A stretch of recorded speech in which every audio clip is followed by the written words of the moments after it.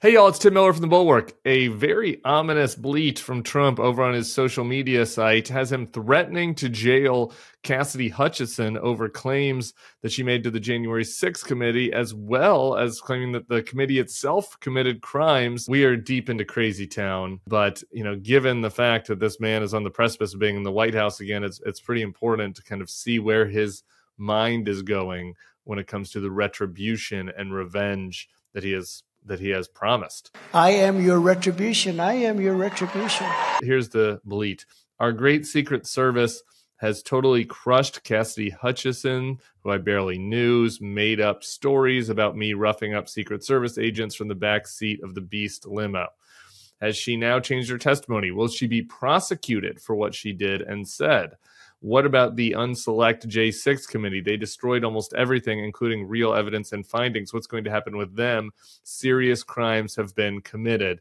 Needless to say, it is pretty alarming to have the former president say that he believes that crimes have been committed and that there should be prosecutions against whistleblowers who spoke out against him. The facts here are also wrong, as always. Donald Trump's always lying. And so let's just run through them a little bit. The testimony in question that Trump is objecting to was Cassidy Hutchinson saying that the former Secret Service agent and then who became the White House Deputy Chief of Staff for Operations, Tony Ornato, had told her that Trump attempted to grab the steering wheel of the Beast to redirect it back to the Capitol after his speech on January 6th at the White House, where he told people to march to the Capitol. Tony described him as being irate. The president reached up towards the front of the vehicle to grab at the steering wheel. Mr. Engel grabbed his arm, said, "Sir, you need to take your hand off the steering wheel." Trump had been planning to go, and I guess some members of the Secret Service, also there was an agent, Bobby Engel, in the car, had told him, "No, Mr. President, you're going back to the White House." And the story that Ornato relayed to Hutchinson was that Trump was upset about this and he lunged at the Secret Service agent. So here's the thing. Hutchinson never testified that she knew this happened. She wasn't there. She said that Tony Ornato told her the story.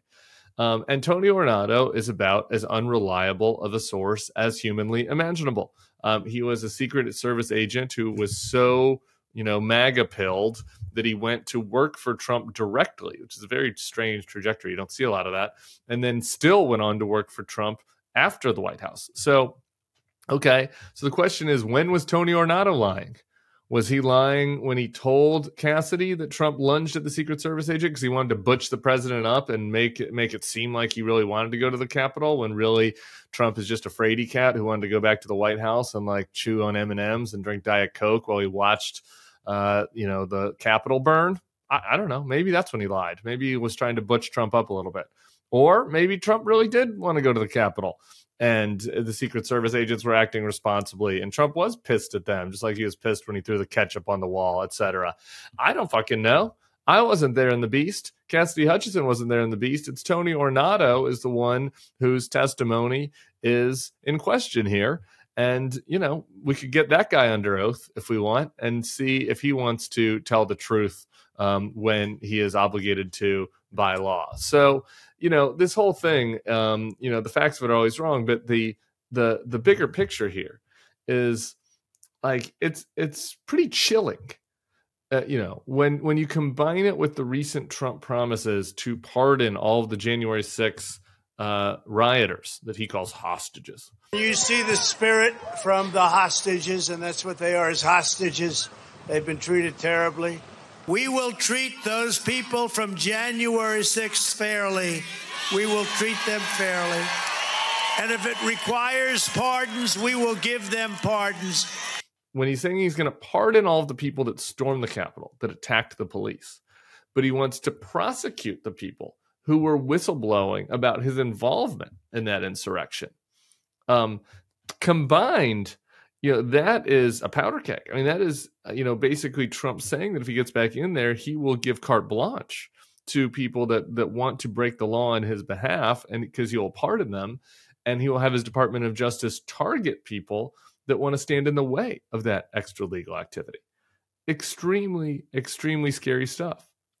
And, this all comes within the context of one other kind of side point in his bleat that I think is worth getting into a little bit. When he references the select January 6th committee, how they destroyed almost everything, including real evidence and findings. What is he talking about there? It's very hard to sometimes get underneath Trump's blather and figure out like what part of this like diluted multiverse that he lives in is he actually referencing. And in this case, just based on some other things that he's been talking about lately, I think it's pretty clear that he's referencing this notion that he claims that he ordered 10,000 National Guard troops out on January 6th and that was blocked.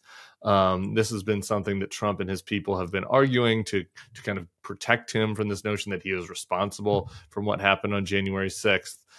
His claim is that Tony Ornato, again, we're back to Tony Ornato, testified to this to the January 6th committee, that Trump did ask for this.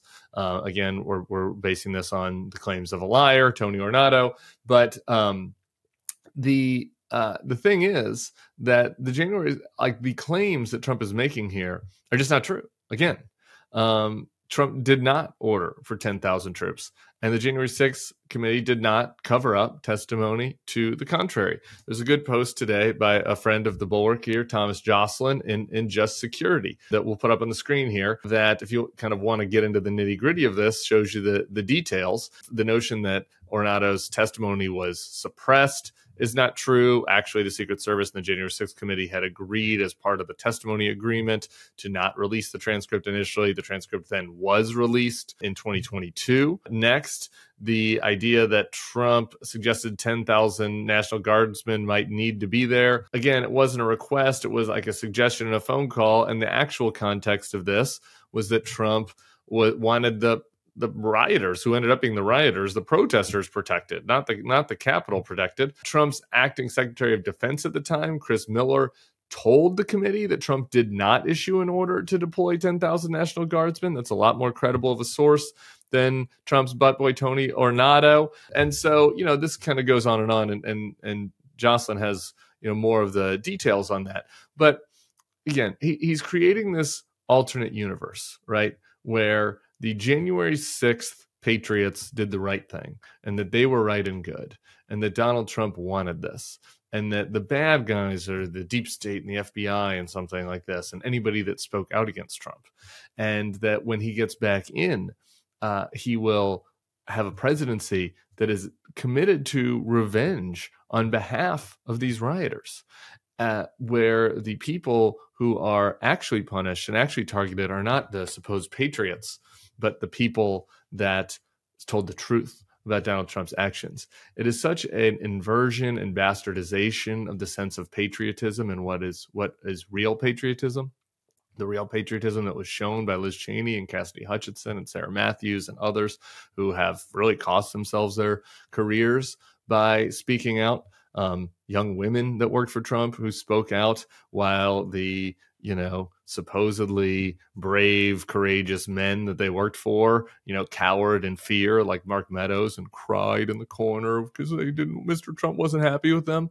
And that perversion of patriotism, that demand that the people that did the right thing be punished and that did the wrong thing be rewarded if he gets back in, is just a critical element to understanding what Trump would have in store if he got back in another time. Okay, we'll be back with more on this, on other issues on this feed this week. Make sure you're subscribed to the page. Tell your pals. We'll see you back here soon. Hey, if you like this video and our content, I'd love for you to become a Bulwark Plus member. You get bonus podcasts, you get bonus newsletters, you get bonus takes from me that maybe don't come up on the YouTube feed. You can try it out for free at thebulwark.com/free trial. The link is below in the description. We'd love to have you as a member of our community. We have great commenters and great opportunities for people who want to protect democracy.